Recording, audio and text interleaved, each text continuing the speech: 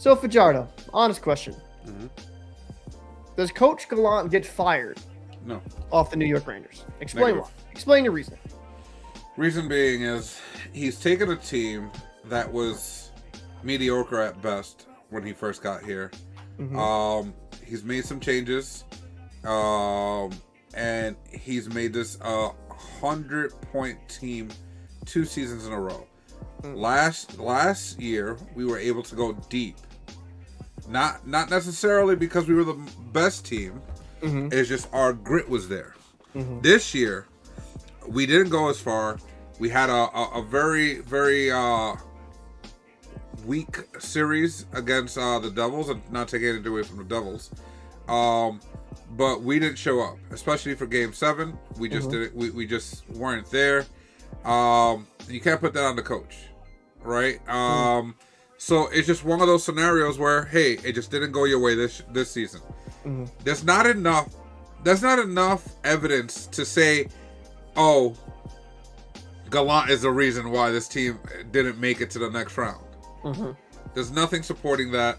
And on the same token, you have to understand that he has solidified this team to what it is.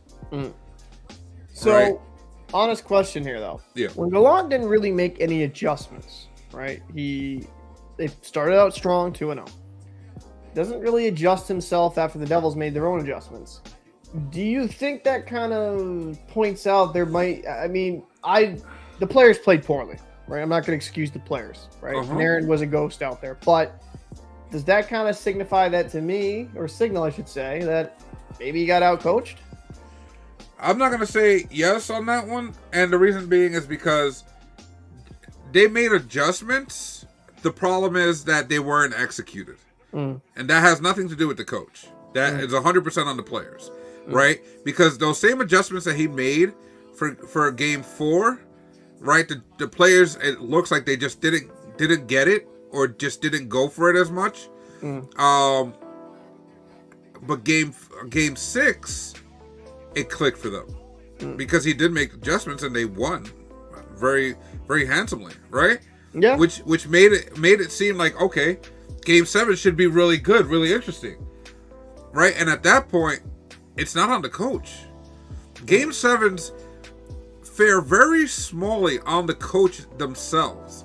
It's more on the player and what they're doing, right? And if you look at that game, they just weren't, like, they were either trying too much or just weren't committed.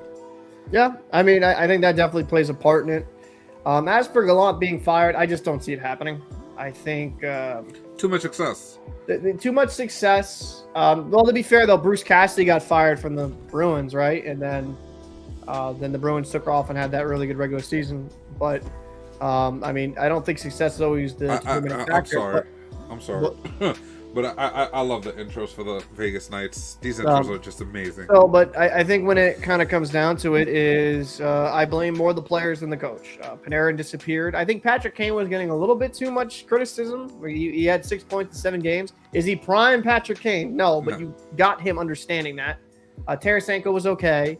Kreider was pretty solid in the beginning of the series.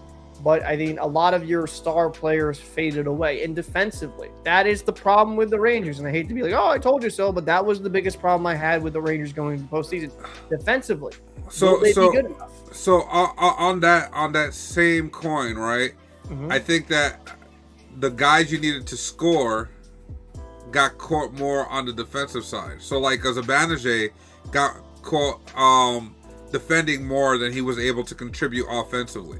Right, which technically, that's why like the first line and second lines were more of like standstills, right? When it got down to like the third line, fourth line, that's when the Devils kind of just took over the game. The kid line just didn't show up. They didn't do anything. The only guy that was doing anything on that line was Kakko. He was noticeable, but he's been that way all season.